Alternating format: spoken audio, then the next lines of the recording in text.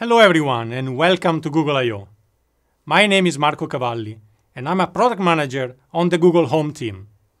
Together with Doug Ferraz, we'll tell you what we've been doing to help you build and integrate your smart home devices with Google Home. Matter is launching this year and it promises to be a pivotal moment for the smart home industry. Let's quickly recap why Matter is so important and why so many companies have rallied together to make it a reality. If you are a smart home user, you are probably familiar with the complexities of dealing with different ecosystems and device compatibility headaches.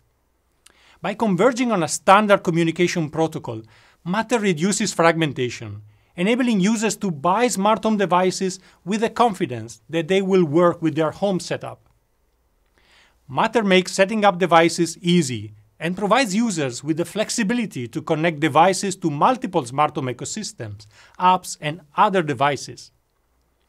Because it relies on local connectivity protocols such as Thread and Wi-Fi, Matter improves the quality, reliability, and performance of the smart home. If you are a smart home device maker, you know the challenges of supporting multiple protocols and integrating with different ecosystems and partners one at a time. Matter provides a standard communication protocol so you can now focus on your unique value proposition, building innovative experiences to delight your users, spending less time worrying about the infrastructure. Since our first announcements at Google I/O last year, we have been investing in technologies, tools, and features that make the smart home easier and more open for users and developers, because we believe an open smart home unlocks innovations and growth for everyone. Our engineering teams have been working closely with partners across the industry in the Connectivity Standards Alliance to drive the Matter specification, ensuring that it meets all the capabilities, performance, reliability, and security requirements that are key to building the smart home of the future. At Google, we have been working on upgrading many of our Nest devices to act as Matter controllers for Google Home, so that they'll be ready for your Matter devices right off the bat. And to make your job as device developers easier, we have built a set of solutions and tools to help you learn, get started, build, test, and innovate with Google Home. This is the topic of today's presentation. But before we dive into our developer solutions, I just wanted to share with you what some of the partners who have been participating in our early access program have to say about our joint efforts to bring Matter devices to market. Eve highlights how our APIs, tools, documentation, and support program have helped accelerate their development process and improve their effectiveness and productivity. Philip Su describes how our Matter development program, with our documentation, support, and regular release cadence, have helped early testing. This ensures that Philip Su smart lights will work seamlessly with Google and other platforms when Matter officially launches. Our developer solutions start with the Google Home Developer Center, the unified portal for all smart home developers to find resources, tools, and learn about Matter and other integration paths with Google Home. The Developer Center also provides a developer console that lets you choose the integration you prefer and guides you through the process, removing the guesswork. The Developer Console provides tools to help you manage your field trials, over-the-air updates, and the certification process. We have been adding documentation and features, and we are happy to announce that the Developer Center is publicly available at developers.home.google.com for you to check out, and the Developer Console will be available in June. To make it easy for you to integrate with Google Home quickly and with high quality, today we are launching our Google Home extensions for Visual Studio Code. That brings you the tools to test and debug your integration with Google directly into your development environment. Doug will provide more details about our extensions shortly, and you can learn more about them on the Developer Center. Finally, we are sharing a preview of our intelligence clusters and how we plan to enable our partners to use our home context intelligence within your Matter-enabled devices, helping you innovate and build a more proactive home for your users. Google's whole home presence started with a Nest Learning thermostat that used presence to make your home more efficient. Since then, we have added other presence signals to make home and away more intelligent than just a motion sensor or geofence.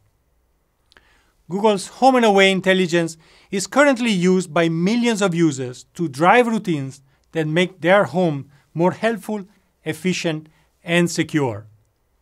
Now, you will be able to leverage that intelligence to make your devices more helpful too. Intelligence clusters allow you to access Google intelligence about the home locally and directly on your Matter devices, using a similar structure to clusters within Matter.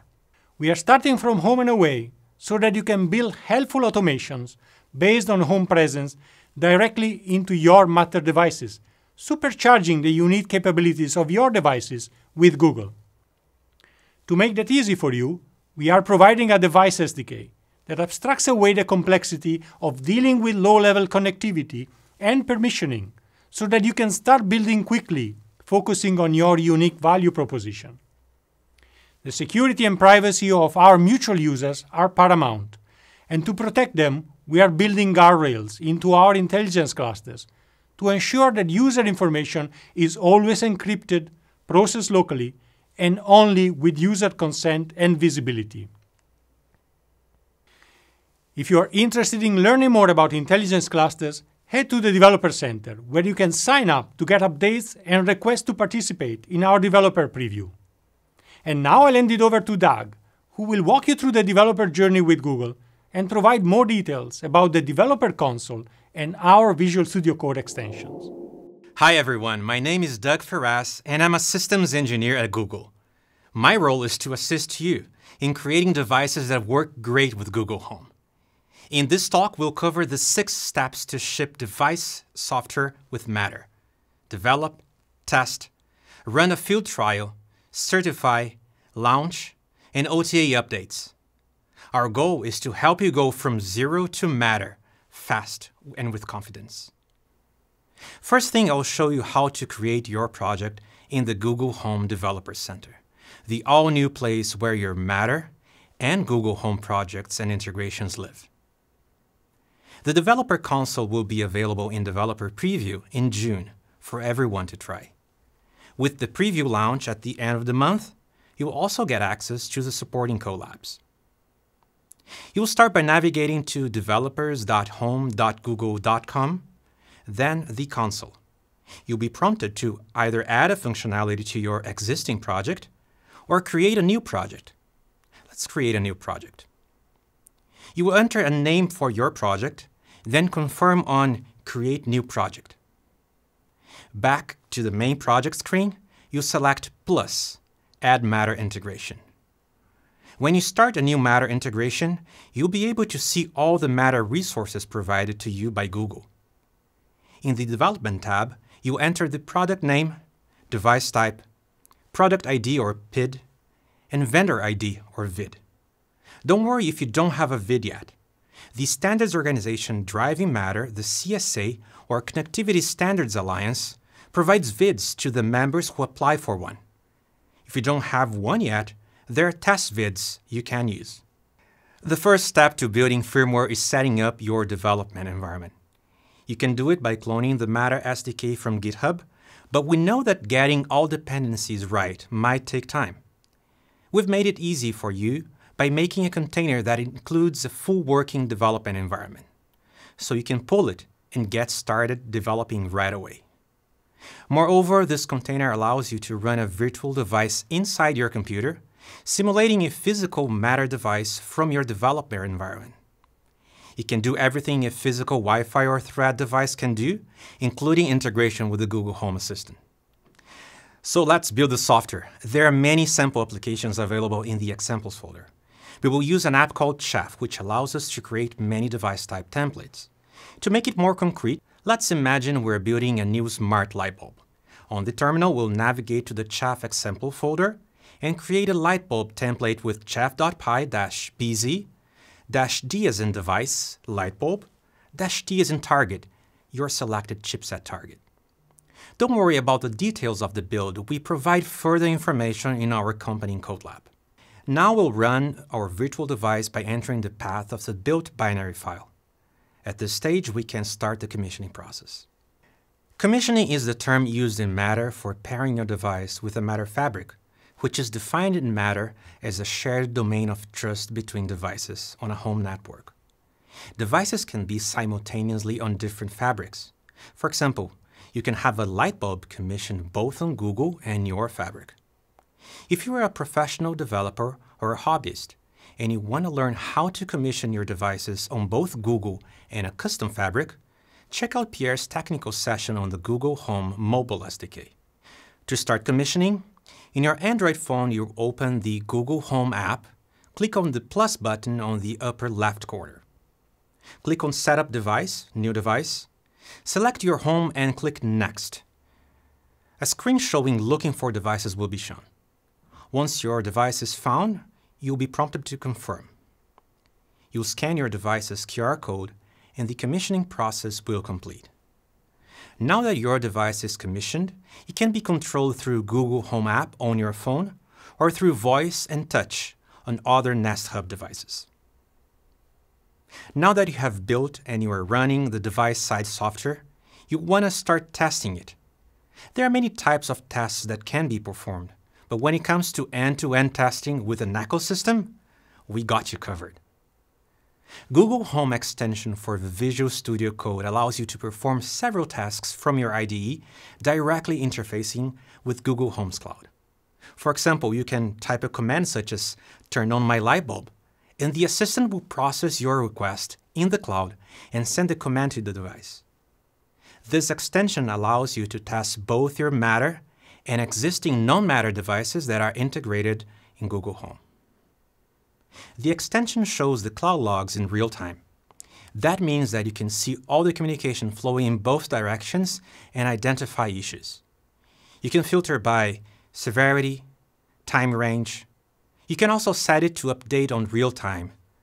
Clicking on a log allows you to inspect the JSON content of the messages, and the Home Graph Viewer shows all the devices in your home that are on the Google Fabric. You may check details on the traits of the devices, such as whether they are on or off. The IDE allows you to issue assistant commands in scripted format to help you test faster and in a more repeatable way.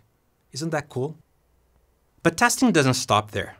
After all, before shipping your products or going through Matter certification or Google certification processes, you want to stress test your devices with a batch of repetitive queries to confirm that your integration is bulletproof. Google makes that easy for you by providing the Google Home Test Suite. You can access the Test Suite from the Developer Center. There, you'll see all the devices that you have integrated with Matter. First, let's configure a test. Click on the Test button on the integration you want to test. Select Development Test. When you're ready to certify with Google after your Matter certification, you can also run certification tests from here. Sit down and relax, or go grab a coffee while the test suite works for you. Great, we passed the test. Time for the field trial. One of the best ways to make sure your device is rock solid is to do a field trial, sometimes referred to as dog food in the industry. This process exposes your device to in-field environments and use cases you might have missed during development. That allows your team to iterate on design and to fix bugs before your official launch. Google Home also helps you plan and execute your field trials. You'll find it on the Google Home Developer Center. In the Field Trial tab, you are able to select the devices you want to include in your trial, then add the emails and Google Groups with the testers. We also make it easy for you to gather data from your testers, and then aggregate all the results for your certification process. Once you decide to start your field trial, its state changes to submitted. Our team will quickly review and approve your field trial plan. Now, you better start shipping your beta devices to your testers because your field trial is about to start. Once you're confident that your device is market ready, you will need to go through Matter certification. After your device has passed the Connectivity Standards Alliance Matter certification, the end-to-end tests you previously ran on the test suite are used by us to validate that your product works great with Google Home.